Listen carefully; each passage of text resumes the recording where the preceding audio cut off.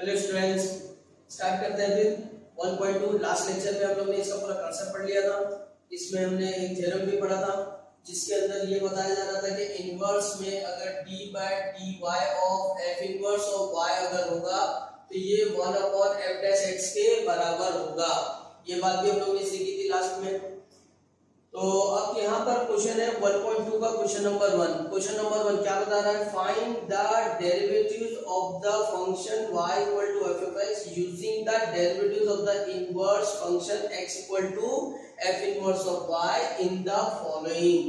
ठीक है, क्वेश्चन है हमारे पास में 4 क्वेश्चन है और 4 क्वेश्चन 8 क्वेश्चन टोटल इसके अंदर है।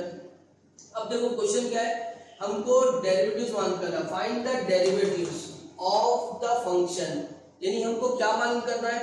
हमको f' मालूम करना है। क्या मालूम करना है? f' मालूम करना है। तो हमने कल लास्ट लेक्चर में जो ये पढ़ा था कि ये जो चीज है, ये थ्योरम हमारे पास में कि जब f इनवर्स ऑफ y को y से डिफरेंशिएट करेंगे, जो आंसर आएगा, जो डेरिवेटिव्स आएगा वो 1/f' के बराबर होगा। ये थ्योरम में हमने पढ़ा है। और हमको अब यहाँ कैलकुलेट क्या करने बोल रहा है? Find the derivatives of the function, यानी हमको f' कैलकुलेट करने बोल रहा है कि f' कितना होगा बताओ। ठीक है, कैसे करना है? Using the derivatives of inverse function x equal to f inverse of y, ये वाले फॉर्मूले को यूज करके सॉल्व करना है। यानी इसका मतलब क्या है? यानी हमको पहले फंक्शन का इनवर्स फंक्शन निकालना है और उसका डेरिवेटिव्स निकाल के हमको यहाँ पे दिखाना है कि वो 1/d bye dy of f inverse of y के बराबर है। ये स्पेशली हमको यहाँ पे ये दिया हुआ है, तो इसका ध्यान रखेंगे क्योंकि इनवर्स निकालने के और भी तरीके हैं और आगे हम लोग पढ़ेंगे। नेक्स्ट क्वेश्चन में आएगा भी कि इनवर्स कैसे निकाल सकते हैं और भी, तो हमारे पास और भी तरीके, इसलिए इसका ध्यान रखेंगे कि ये जब होगा तो हम किस तरह से डेरिवेटिव्स निकाल सकते हैं, उसका ध्यान रखेंगे। तो जब ये आएगा तो इसका मतलब क्या है? वो क्वेश्चन में क्या पूछना चाह रहा है? वो ये पूछना चाह रहा है कि पहले हम इसका इनवर्स निकालो और इनवर्स निकालने के बाद उसको डेरिवेटिव्स निकालो। ठीक है, चलो फटाफट हम लोग इसका डेरिवेटिव निकाल लेते हैं। अब हमारे पास फॉर्मूला क्या है? हमारे पास फॉर्मूले में f' इज इक्वल टू क्या है? 1/d bye dy of f inverse of y। तो सबसे पहला काम हमको क्या करना है? हमको इसका इनवर्स निकालना है। तो यहाँ क्या लिखेंगे क्वेश्चन 1 में? सिंस y इक्वल टू क्या है? √x है। तो मैंने क्या बताया था लास्ट लेक्चर में? हमने सीखा है कि y in terms of x है, तो इनवर्स क्या होता है? x in terms of y। तो उल्टा कर दो, x को y के टर्म्स में लेने के लिए हम स्क्वायर कर देंगे, ये y square equal to x होगा। तो ये जो हमारे पास आएगा, ये हमारे पास क्या आएगा? f इनवर्स ऑफ y आ जाएगा, यानी f इनवर्स ऑफ y कितना हो गया? y स्क्वायर हो गया। ठीक है, पहला फॉर्म, पहला स्टेप। अब क्या करना है? अब इसका डेरिवेटिव्स निकालना है। तो differentiating with respect to y, with respect to क्या? y से डिफरेंशिएट करना है अपने को। अब y से डिफरेंशिएट करेंगे तो ये बन जाएगा d bye dy of f inverse of y, ये बन जाएगा। अब y स्क्वायर, अब जैसा x स्क्वायर का डेरिवेटिव्स ले रहे थे वैसा y स्क्वायर का, क्योंकि यहाँ भी x है, यहाँ भी y, यहाँ भी y, दोनों वेरिएबल सेम है, तो यहाँ कोई चेंज रूल नहीं आएगा। y स्क्वायर का डेरिवेटिव्स जैसा x स्क्वायर का था 2x, तो y स्क्वायर का क्या होगा? बोलो, 2y। इधर कितना आ जाएगा? 2y। ठीक है, अच्छा हमको निकालना क्या है? हमको निकालना है derivatives of f of x, और वो किस में आना चाहिए? x में आना चाहिए, वो y में नहीं आना चाहिए क्योंकि आंसर f' है। तो इसके लिए हम इस y को रिप्लेस करेंगे। तो यहाँ y की वैल्यू क्या थी? √x, तो हम लिखेंगे इधर पे 2√x। y की जगह पे क्या लिख दिया हमने? 2√x, ये आ गया। तो हमको कैलकुलेट क्या करने बोला है? Find the derivatives of the function y equal to f of x, इसका डेरिवेटिव्स। तो इसका डेरिवेटिव्स क्या होगा? ये होगा f' होगा। कैसे? 1/d bye dy of f inverse of y, ये थ्योरम हमने पढ़ा था। अब इसकी वैल्यू क्या आ गई? 1/, इसकी वैल्यू है टोटल 2√x, तो ये अपना आंसर हो गया। This is f'। आगे बात समझ में? तो पहला स्टेप क्या करना है? इनवर्स निकालना है। दूसरा स्टेप क्या करना है? डेरिवेटिव्स निकालना with respect to y inverse का, और तीसरा स्टेप फॉर्मूला अप्लाई करके सब्स्टिट्यूट कर देना। ठीक है, याद रहेगा इसको? चलो फिर इसके बाद में इसको लिख लो फटाफट से।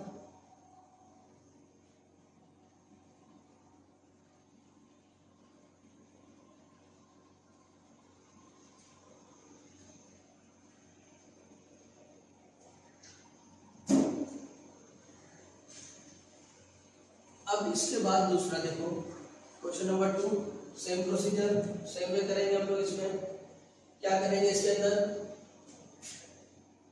y equal to √2 minus √x। तो पहला काम क्या करना है, इसको इनवर्स निकालना है, यानी we will express this in terms of y। तो पहले रूट हटाने के लिए स्क्वायर करो, तो ये हो गया y का square equal to 2 minus √x, पहला वाला रूट हट गया। अब x को सेपरेट कर दो, तो ये आ जाएगा therefore √x equal to 2 minus y square. फिर इस रूट को हटाने के लिए फिर स्क्वायर कर दो, तो क्या आ जाएगा, x equal to 2 minus y square then whole square. तो ये हो गया x in terms of y, और ये क्या बन गया हमारा f inverse of y। So therefore f inverse of y हमारे पास क्या आ गया, हमारे पास आएगा 2 माइनस y स्क्वायर का होल स्क्वायर। अब पहला स्टेप हो गया। अब इसको किससे डिफरेंशिएट करना है, हाँ y से डिफरेंशिएट करना है, differentiating with respect to y, ठीक है।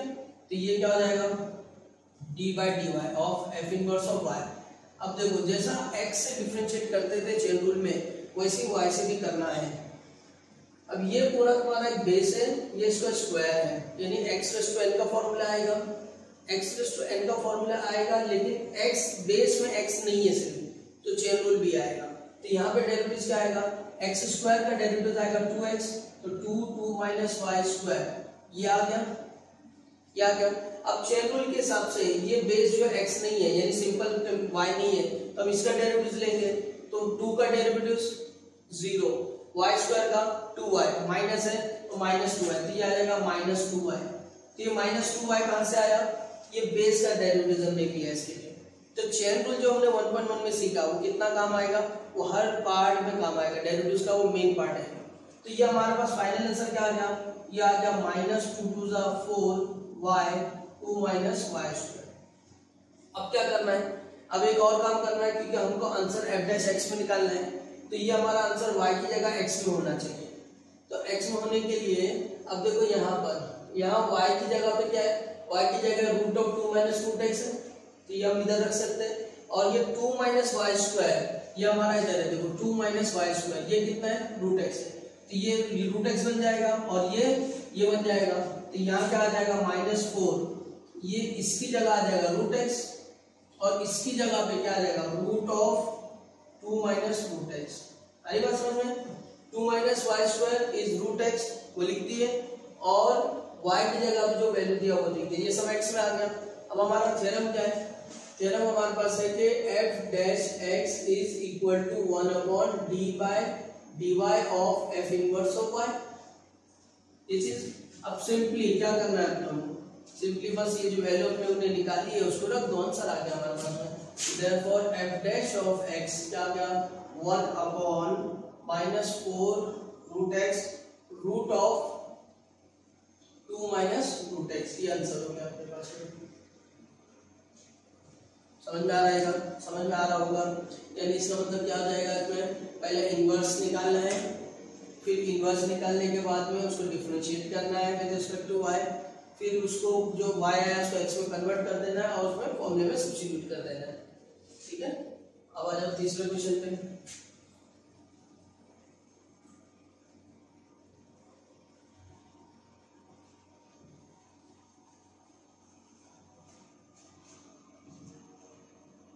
अब तीसरा क्वेश्चन हमारे पास में जो है,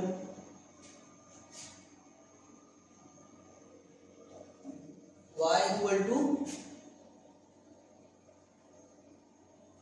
cube root of x minus 2, ये दिया है। तो सबसे पहले क्या करेंगे, इनवर्स निकालेंगे। कैसे निकालेंगे, क्यूब रूट है तो क्यूब करेंगे, क्या हो जाएगा, y³ equal to x minus 2, ठीक है। फिर क्या करेंगे, फिर x की वैल्यू निकालेंगे, x की वैल्यू क्या आएगी, x आ जाएगा y³, और ये माइनस में इधर आएगा +2, ये आ गया। अब ये x हमारा क्या बन जाएगा, इनवर्स बन जाएगा। तो therefore f inverse of y क्या बन गया हमारे पास में, y³ +2 बन गया, ठीक है। अब क्या करना है, differentiating with respect to y, differentiating with respect to y, तो यहाँ क्या बन जाएगा, d/dy of f inverse of y, y³ है तो x रेज़ टू n क्या आएगा, क्या 3y स्क्वायर 2, लाचार मजबूर, कोई आदमी नहीं तो 0। अब ये बन गया। अब हमको क्या करना है, हमको y की वैल्यू x में कन्वर्ट करना है। देखो y हमारे पास कितना है, y हमारे पास में क्यूब रूट का मतलब होता है x माइनस 2 का पावर 1/3। क्यूब रूट का मतलब क्या होता है, वो पावर 1/3। अब उस y को मैं इधर रखता हूँ तो क्या होगा, इधर पे 3 x माइनस 2 का पावर, ये 2 है तो ये हो जाएगा 2/3। तो ये dy of f inverse of y हो गया अपने पास में। ठीक, अब आंसर क्या होगा, therefore f dash of x क्या आ जाएगा, 1/d by dy of f inverse of y। क्या आ गया, f इनवर्स ऑफ y कितना है, f इनवर्स ऑफ y हमारे पास में 1/3 x माइनस 2 का पावर 2/3। ये हो गया अपना f डैश ऑफ x। समझा, ठीक है। तो अब आगे देख लेते हैं इसके में इसको कैसे करेंगे।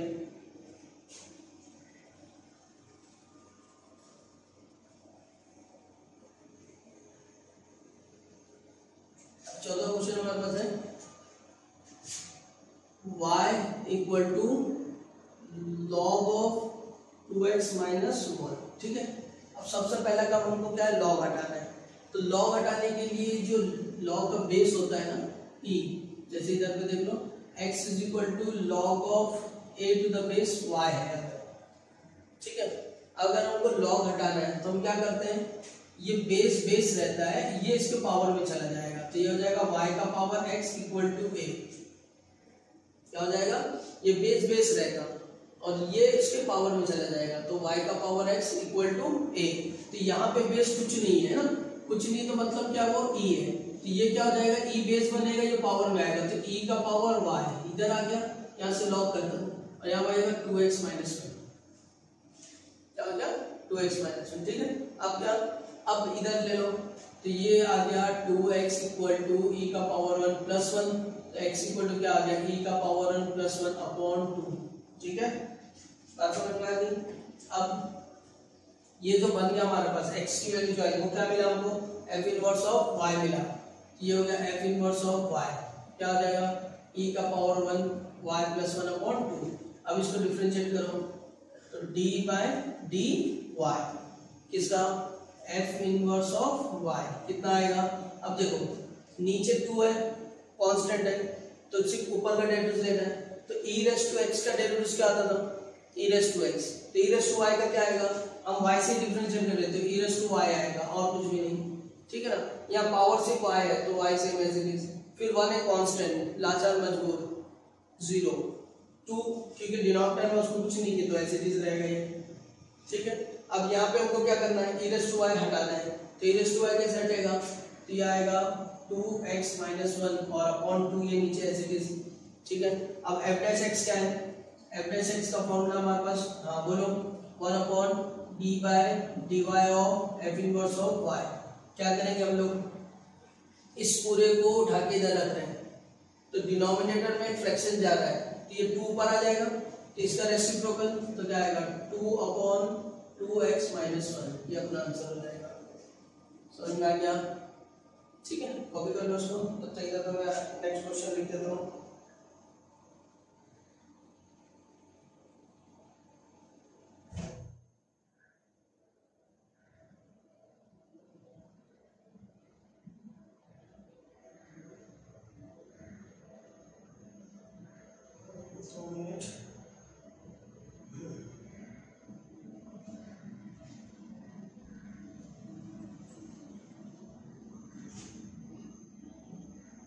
देखिए इसमें जो है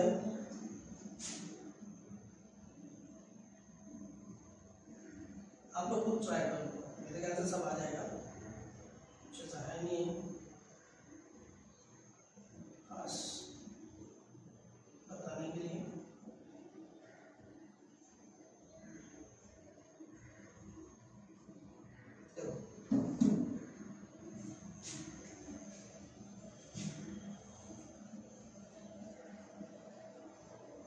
क्या था, ये तो ऑलरेडी है, सिंपल सा डायरेक्ट हो जाएगा। इसमें भी e रेज़ टू x है तो देखो इसको मैं बता देता हूँ फंक्शन कैसा बनाना है। y equal to e raise to x minus 3 है तो ये e रेस टू x क्या होगा, y प्लस 3 होगा, माइनस 3 इधर आ जाएगा। अब क्या, अब ये e रेस टू x को x में लेके आना है ना, तो हम लोग log ले लेंगे दोनों साइड में, क्या करेंगे log ले लेंगे और बेस क्या रखेंगे e रखेंगे, तो ये हो जाएगा log of e raise to x, इधर हो जाएगा log ऑफ y प्लस 3, ठीक है। अब ये क्या हो गया, ये x हो गया, तो ये बन जाएगा log e to the base e, क्योंकि ये e लिए था हमने बेस, क्यों लिए थे, हाँ आधे ज्यादा बच्चों को समझ में आ गया होगा क्यों लिए थे, क्योंकि ये जो बेस है ये बेस सेम हो जाएगा, तो ये 1 बन जाएगा, ये 1 बन गया, तो हमारे पास x क्या बचा, हमारे पास x बचा log ऑफ y प्लस 3, तो ये हमारा f इनवर्स ऑफ y हो गया, क्या आ गया इधर पे log ऑफ y प्लस 3। अब क्या करना है हमको, अब उसको डिफरेंशिएट कर देना, आंसर आ जाएगा, log का डेरिवेटिव क्या होता है 1 अपॉन x, तो log y प्लस 3 का डेरिवेटिव क्या आएगा 1 अपॉन y प्लस 3 हो जाएगा, y को रिप्लेस कर देंगे, y प्लस 3 का ये आंसर हो जाएगा फिर, ठीक है। वैसे ही इसमें यहाँ पे ऊपर ही है डायरेक्ट, तो पहले log ले लो, log y इक्वल टू, तो ये हो जाएगा 2x माइनस 3 और फिर सिंप्लीफाई कर लो। वैसे ये क्या है, ये बेस इधर पे 2 है, तो ये 2 रेस टू y हो जाएगा, क्या बन जाएगा 2 रेस टू y, यानी यहाँ फंक्शन, यहाँ थर्ड वाले का फंक्शन, मतलब नेक्स्ट 7th वाले का फंक्शन देखो क्या आएगा, log y equal to 2x minus 3, e raise to है ना, ये 2x माइनस 3, तो x क्या आ जाएगा, x आ जाएगा log y प्लस 3 अपॉन 2, और इसका फंक्शन क्या बन जाएगा, 8 वाले का फंक्शन बन जाएगा 2 raise to y equal to x bye 2, ये 2 इधर आ जाएगा, 2 raise to y equal to x bye 2, तो x की वैल्यू क्या आ जाएगी, x की वैल्यू आ जाएगी आपके पास में 2 into 2 raise to y, 2 into 2 raise to y का मतलब अगर 2 का पावर y प्लस 1, ठीक है। अब उसका ये f इनवर्स आ गया, अब इसका derivative a raise to x का, a रेस टू x का डेरिवेटिव क्या होता है a raise to x log a, ये आ जाएगा अपने पास में, आज समझ में आ गई। तो ये पहला क्वेश्चन हमारा हो गया। अब देखते हैं नेक्स्ट क्वेश्चन, सेकंड क्वेश्चन क्या होता है।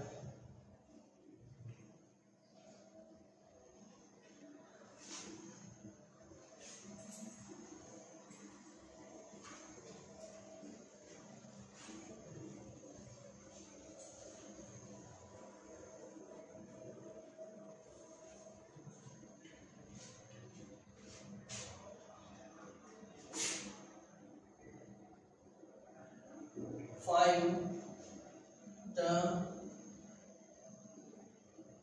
derivative of the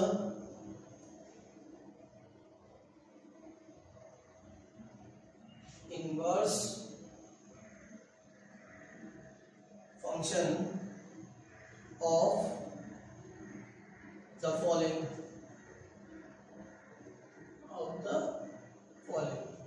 पहला इधर पे देखो y equal to x square E raise to x, second है y equal to x cos x, third है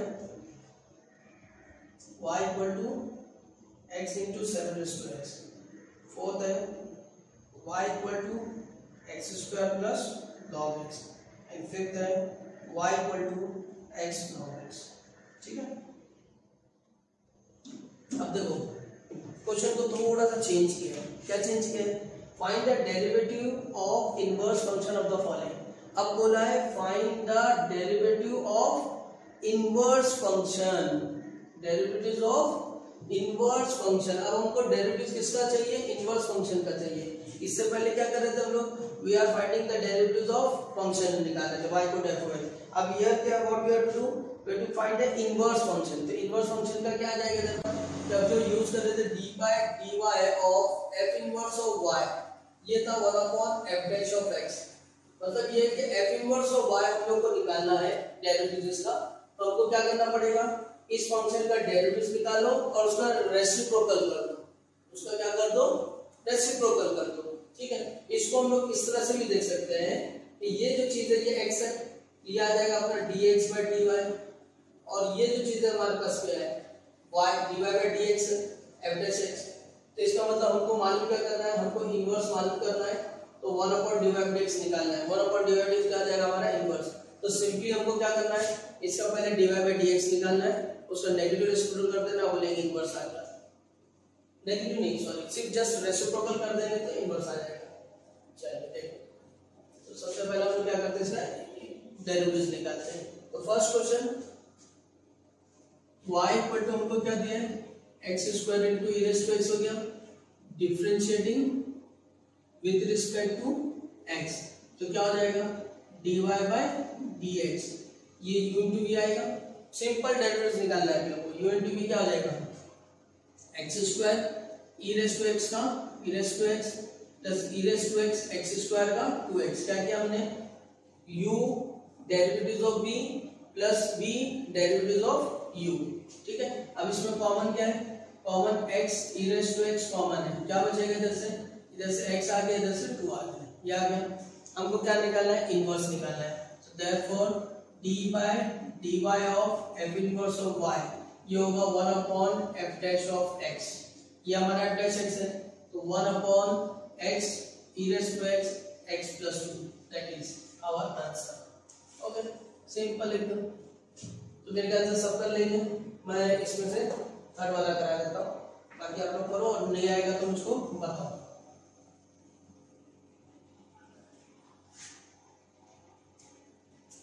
तो थर्ड में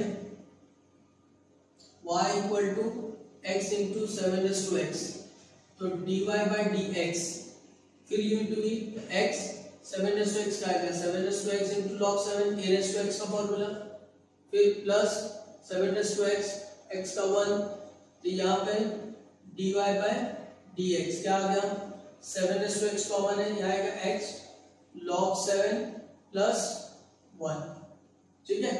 तो यहाँ आ जाएगा therefore d bye dy of f inverse of y which is equal to 1 upon f dash of x, ये हमारा f dash x है।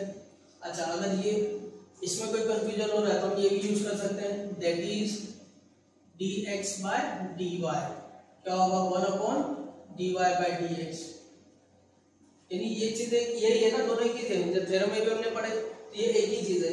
तो d bye dy of f inverse of y equal to 1 upon f dash x लिखो, या f dash x को dy bye dx लिखो, और इसको dx बाय dy लिखो, दोनों एक ही चीज है। तो अब इसकी वैल्यू क्या आएगी, 1 upon dy bye dx is 7x, then x log 7 plus 1, ये अपना आंसर हो जाएगा, ठीक है। वैसे ही यू डायरेक्ट निकाल के मुझे बता देना क्या आएगा आंसर, ठीक। ये होगा अपना क्या, सेकंड क्वेश्चन हो गया। अब थर्ड क्वेश्चन देखते हैं।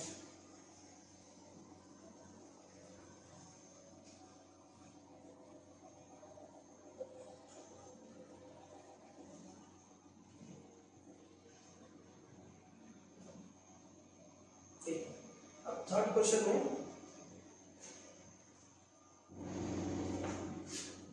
आइए देखते हैं question number 3, find the derivatives of the inverse of the following and also find their value at the point indicated against that, ठीक है। यानी क्या बोल रहा है, फाइंड क्या करना है हमको, फाइंड द डेरिवेटिव्स, किसका derivatives, of the inverse of the following, यानी डेरिवेटिव्स ऑफ द इनवर्स, यानी इससे पहले वाले जो क्वेश्चन में हमने सॉल्व कर रहे थे, we were finding the dx by dy, that is d by dy of f inverse of y, तो सेम चीज हमको इधर पे भी निकालना है। लेकिन थोड़ा सा आगे क्या बोल रहे हैं इधर में, also find the value of that calculated value of the derivatives at x equal to 1 or at x equal to 0 point indicated against that, इसके आगे जो पॉइंट दिया उसकी वैल्यू निकालना है। तो ये याद रखने का आप लोगों को कि हमको बोला क्या है, हमको कैलकुलेट करने वाला d by dy of f inverse of y, ये कैसे आएगा, ये आएगा f डैश x से आएगा, ठीक है। हमको बोला ये कैलकुलेट करो, दिया है ये x की वैल्यू, तो ये याद रखने का कि x की वैल्यू दिया है, x इक्वल टू 1 दिया हुआ है, तो हम x इक्वल टू 1 यहाँ रख सकते हैं। तो जब x इक्वल टू 1 रख रहे हैं तो y की वैल्यू क्या होगी वो हमको कैलकुलेट करना है, और वो वैल्यू इधर रखना है, क्योंकि ये y का वेरिएबल है।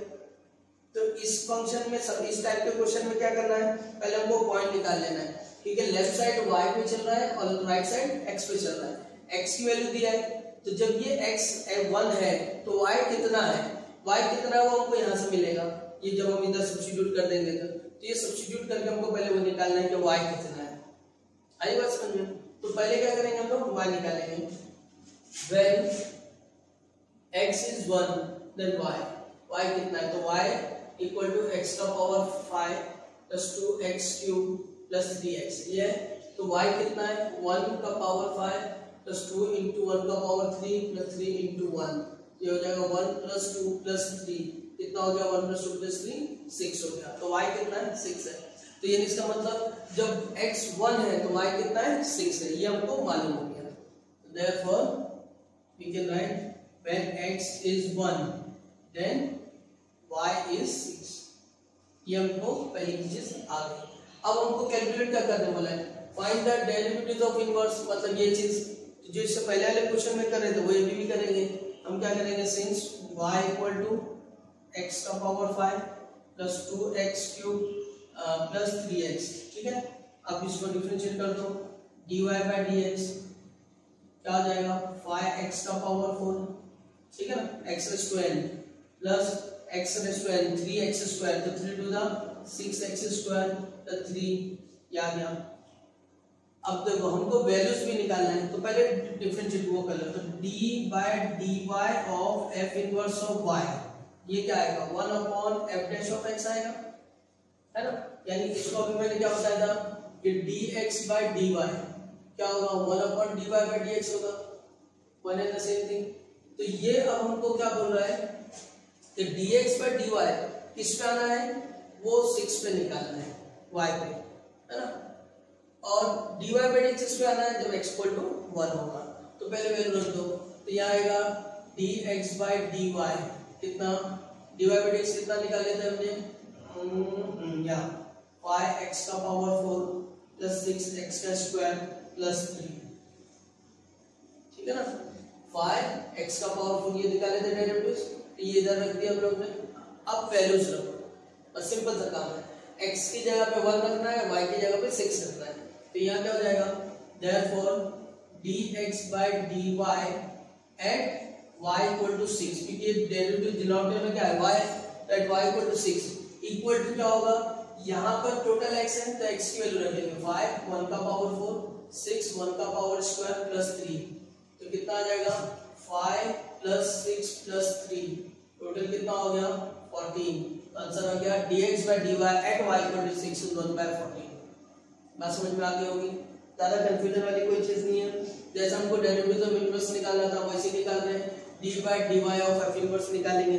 उसके लिए क्या करना है, y लेंगे, उसको डिफरेंशिएट करेंगे, उसका रेसिप्रोकल करेंगे, ये आ गया।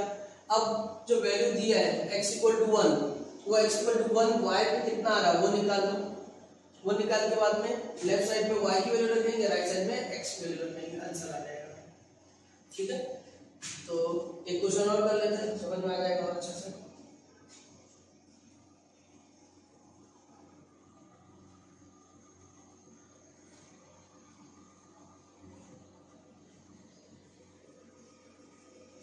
पहला काम हमारा क्या होगा, पहला काम हमारा होगा कि सेकंड वाला क्वेश्चन हम जो ले रहे हैं, पहला वाला होगा e raised to x plus 3x plus 2।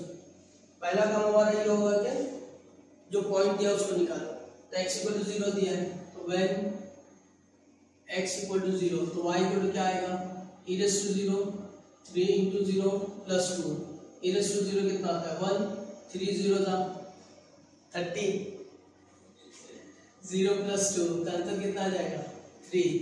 तो when x equal to 0 y equal to कितना 3, क्या आ गया। अब क्या करना है, दूसरा काम, दूसरा स्टेप है डेरिवेटिव निकालना।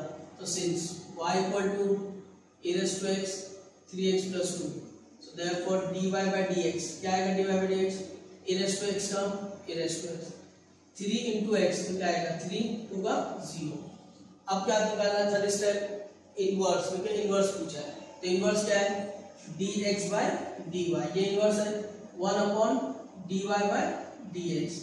हमने dy बाय dx कितना निकाला, आंसर आएगा 1 upon e raised to x plus 3, ये आ गया। अब चौथा स्टेप क्या करना है, इस पॉइंट पे आंसर निकालना है।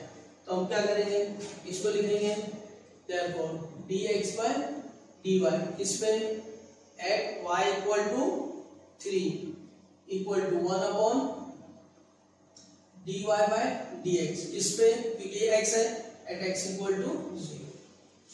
सिंपल कंसेप्ट, ठीक है। dx by dy, डिनोमिनेटर में y है तो y की वैल्यू रखेंगे, और dy by dx है, डिनोमिनेटर में x है तो x की वैल्यू रखेंगे।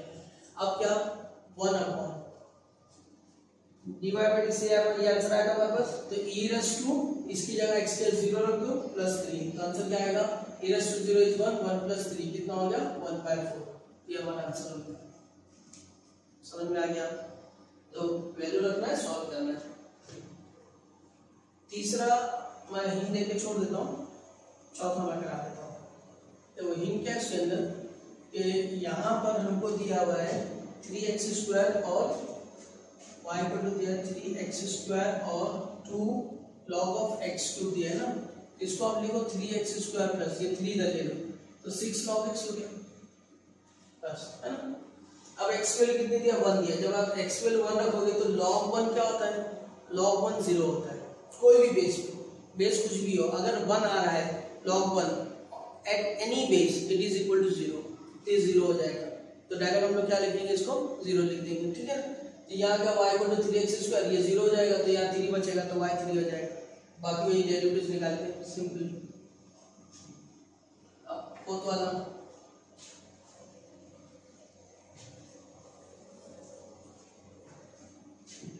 में y इक्वल टू दिया है sign of x minus 2 plus x²। अब क्या करेंगे, सबसे पहला पॉइंट निकालेंगे, व्हेन x इक्वल टू 2 तो y कितना है, तो sign of 2 minus 2 plus 2², 2 minus 2 0, sign 0 0, 0 plus 2 का स्क्वायर 4, तो आंसर क्या आएगा 4। Therefore when x is 2 y is 4। पहला स्टेप हो गया। दूसरा स्टेप क्या, डिफरेंशिएट करेंगे, तो y इक्वल टू क्या है, sign of x minus 2 plus x²। तो देयरफॉर dy by dx क्या आएगा, साइन का डेरिवेटिव cos, है ना। एंगल क्या है, x नहीं है, चेन रूल अप्लाई करेंगे, डेरिवेटिव ऑफ इसका x माइनस 2 का, x² का डेरिवेटिव कितना 2x, तो cos ऑफ x माइनस 2 हो गया, x का डेरिवेटिव 1, 2 का 0, ये एज इट इज, ये आ गया अपने पास हो गया dy by dx। Third step क्या कैलकुलेट करना है, डेरिवेटिव ऑफ इनवर्स, इनवर्स के लिए dx by dy क्या होगा 1 upon dy by dx, 1 upon dy by dx। अच्छा अब dy क्या है, ये है अपना cos of x minus 2 plus 2x, ये third step. Fourth step value निकालना है, इंडिकेटेड अगेंस्ट दैट, तो हमने निकाला है यहाँ पे वैल्यू कि जब x 2 है तो y 4 है, तो रख दो इधर पे। Therefore dx by dy eight y की वैल्यू कितनी है 4, eight y equal to 4 equal to 1 upon dy by dx, x की वैल्यू कितनी है, x की वैल्यू 2 है, ठीक है। अब यहाँ पे 2 रख दो तो क्या हो जाएगा 1 upon cos 2 minus 2 plus 2 into 2, या 1 अपॉन 2 माइनस 2 क्या होता है 0, cos 0 1 1 और ये 2 टू द 4, 1 प्लस 4 कितना हो गया 5, 1/5, cos 0 कितना हो गया 0, cos 0 1 होता है और 2 टू द 4, ठीक है। तो ये अपना आंसर आएगा। तो आपको थर्ड क्वेश्चन सॉल्व कर लेना है, खुद से सॉल्व करके मुझे आंसर बताएंगे और व्हाट्सएप ग्रुप पे सेंड करेंगे इसको, ठीक। अब आए होते हैं लास्ट क्वेश्चन नंबर 4। फिर इसके बाद से जो है क्वेश्चन नंबर 4 से हमारा थोड़ा सा टाइम बदल रहा है, ठीक। तो उसको एक अलग से कंसेप्ट पूरा उसका पढ़ेंगे। फिर हम लोग पहले क्वेश्चन नंबर 4 कर लेते हैं।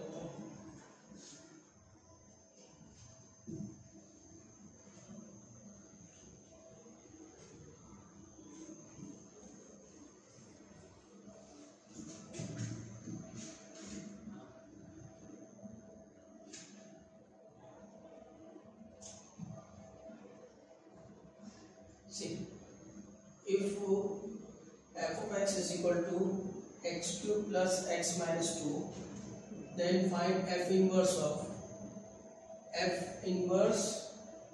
dash 0, ये हमको मानते हैं, ठीक है। f inverse dash 0, तो ये पहले समझ लो क्या चीज है। एफ इनवर्स डैश 0, तो इसका मतलब ये D bye D Y of F inverse of Y है, किस पे, जब वाई 0 होगा तब। ये इसका मतलब ये कि एफ इनवर्स ऑफ डैश 0 यानी 0, जैसे हम लोग इसको लिखते हैं एफ इनवर्स वाई, इसका डेरिवेटिव डैश, तो y की जगह क्या दिया हमको 0 दिया है, तो D bye D Y of F inverse of y eight y equal to 0, तो इसकी वैल्यू का मतलब हमको y दिया 0, तो अभी जो कर रहे थे वही चीज करना है ना।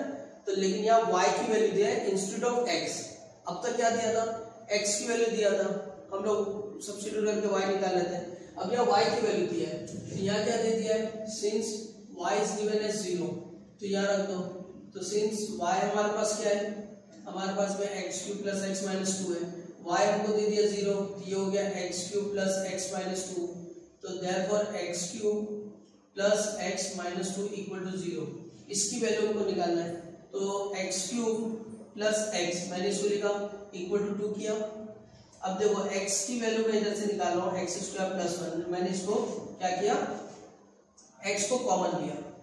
अब देखो ये बहुत ही सिंपल और बहुत ही इंटरेस्टिंग वे में बता रहा हूँ, बहुत ही सिंपल चीज है, इसको याद रखो, हमेशा काम आएगा आपको। ये कंपैरिजन मेथड बोलते हैं इसको क्या बोलते हैं, कंपैरिजन मेथड। मैंने क्या किया, एक तो मेथड आपके पास में क्या है, क्यूब वाला है, डायरेक्ट फैक्टर नहीं कर सकते, तो आपको क्या करना पड़ेगा, आपको सिंथेटिक डिवीजन करना पड़ेगा, आप सिंथेटिक डिवीजन कर सकते हैं।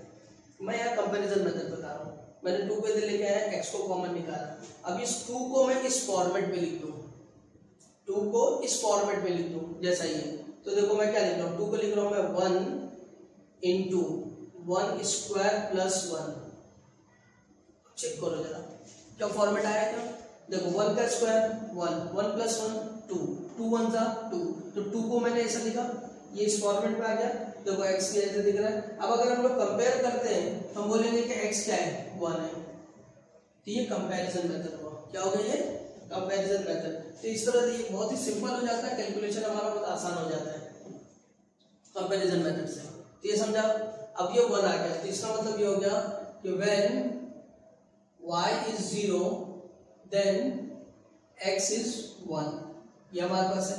अच्छा अब उसके बाद में क्या, अब उसके बाद में हमको क्या निकालना है, f डैश इनवर्स निकालना है, तो पहले f डैश x निकालेंगे, तो यहाँ जाएगा देयरफॉर f ऑफ x क्या है हमारे पास में x cube plus x minus 2, तो देयरफॉर f डैश x क्या होगा, x क्यूब का डेरिवेटिव 3x स्क्वायर, x का 1 और 2 है ना 0।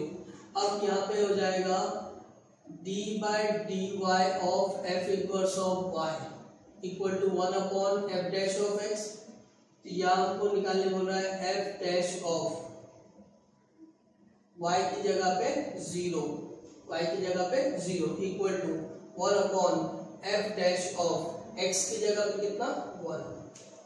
अब देखो f डैश x हमारा ये था, इसमें 1 रख दो, तो 3 इंटू 1 स्क्वायर प्लस 1, तो आंसर क्या आएगा 3 प्लस 1, 3 प्लस 1 कितना आ जाएगा 4, तो आंसर हमारे पास क्या आ जाएगा 1/4 हो जाएगा। ठीक है, तो होप ये समझ में आ गया होगा, और शायद मेरे ख्याल से इसका आंसर पीछे रॉन्ग दिया हुआ है, चेक कर लेते हैं और उसके अंदर समझ में आ जाएगा अपने। सही, पीछे इसका आंसर 1 दिया हुआ है, लेकिन यहाँ 1 नहीं आएगा, आंसर कितना आएगा 1/4 आएगा, ये आंसर अपना करेक्ट है। समझा सबको? ठीक है, मिलते हैं नेक्स्ट वीडियो में। Thank you.